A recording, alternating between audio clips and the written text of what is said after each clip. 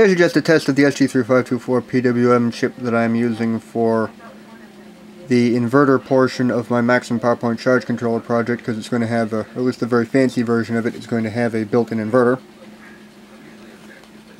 Anyways, this is a test of it as I'm going to be using it to drive the output H bridge and the transformer drive for a output or a low frequency version of it, using a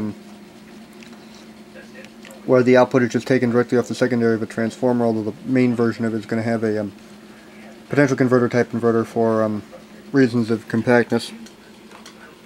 And anyways, this is the output of the SG3524, because the SG3524 has a pair of BJTs at the outputs, or as the outputs, and those can be configured in a number of different ways, like one hot, the other neutral, or one tied to hot, like for example push-pull type outputs, totem pole, various configurations. The way I have this configured is that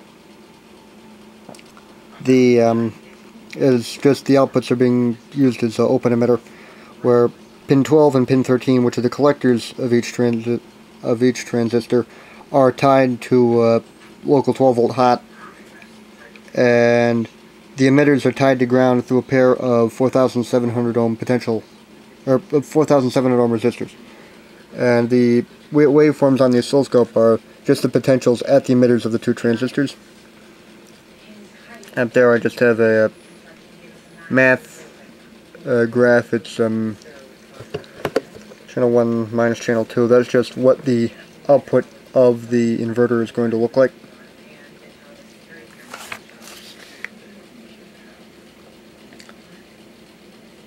And for this particular chip, I have it configured in constant duty cycle mode. And I just have a trim pot to adjust the duty cycle. And that is for the one that is going to be driving the output inverter, which is, or the output H bridge, which is this SG3524 on the board.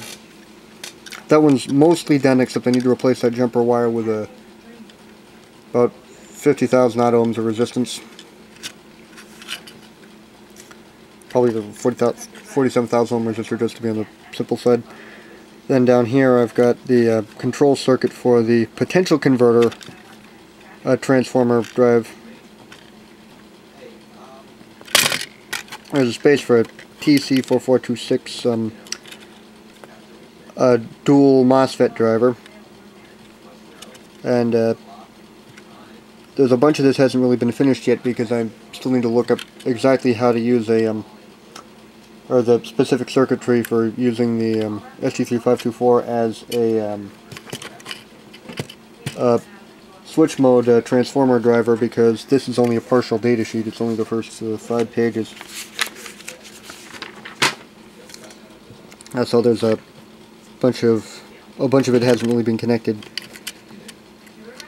And up here I've got space for the comparators and operational amplifiers and stuff that are going to be needed for things like overpotential, shutdown,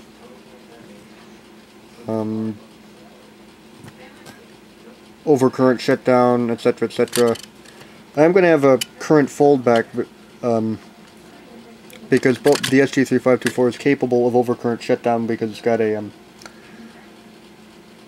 current sense input, or if it detects the 200 millivolt potential difference between the differential inputs on the current sensing amplifier, it can reduce the duty cycle, and I'm going to have that configured with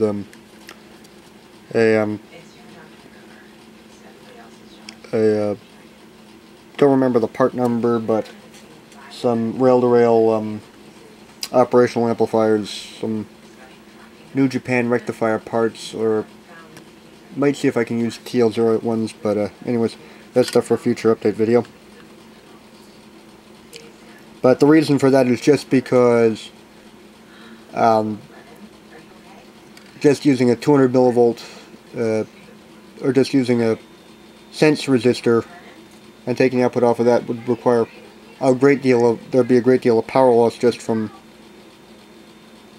the fairly high currents involved. So I'm just going to use a rail-to-rail operational amplifier just to boost it to reduce the power dissipated in the sense resistors, which also improves system efficiency, lowers operating temperature, etc., for stuff like that.